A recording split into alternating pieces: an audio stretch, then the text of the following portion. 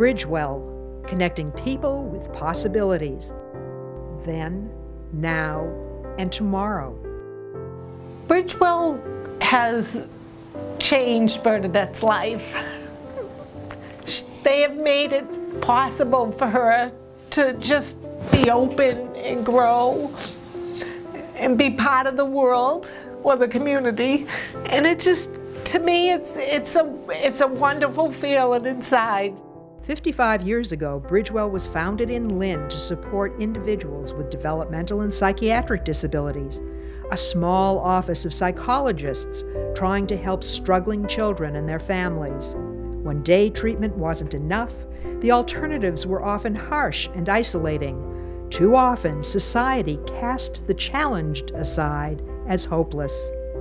The 1970s brought deinstitutionalization and the creation of community-based programs, broadening geographic reach and diversifying services.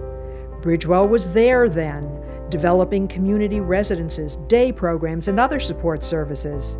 It continues today, building programs to meet evolving needs. Someone up above was looking down on us. Bridgewell made sure that any of Michael's needs would be met. Bridgewell has a $47 million budget and serves more than 4,200 people at 92 programs, including 73 residential programs in 20 communities in eastern Massachusetts. Bridgewell provides residential and day services, affordable housing and homeless services, clinical services, recreational and transportation services, as well as employment training and educational services. It has sustained its commitment despite the economic downturn, which made the need for Bridgewell ever more compelling. Harry will be 90 in February and has been with Bridgewell for 30 years. For him and countless others, Bridgewell means innovation along a continuum of care, constantly finding new ways to meet the changing needs of adults with developmental disabilities, mental illness, and other life challenges. I made this. I picked up the colors myself. I really like dancing. I like to watch TV.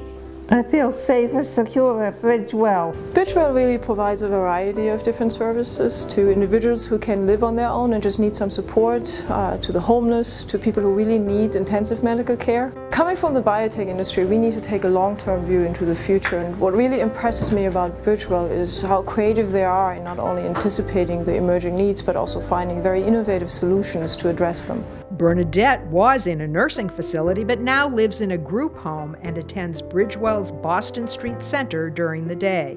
I feel Bernadette's life was very limited.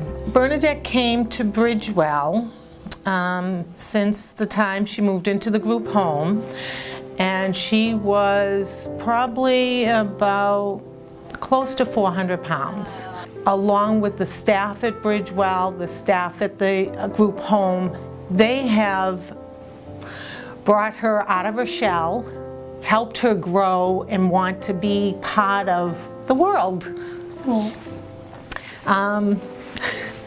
gonna get me crying.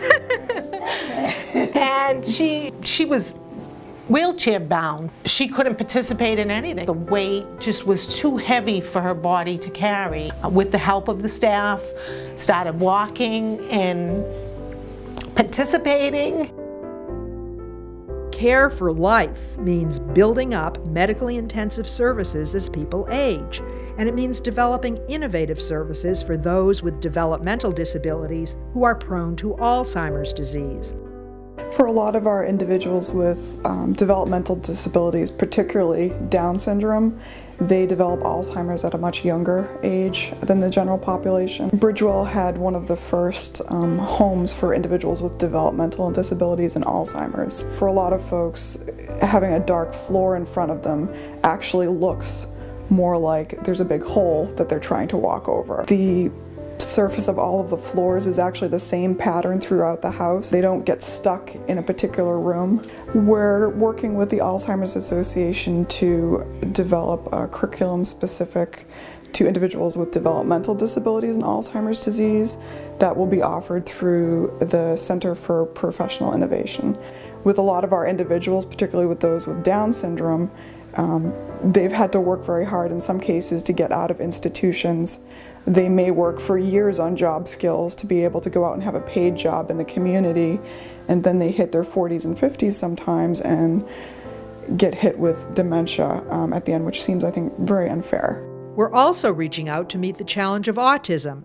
In partnership with the state's Department of Developmental Services, we are opening a day program in Danvers for young people with severe behavioral challenges, many of whom will be 22 and entering the adult service system.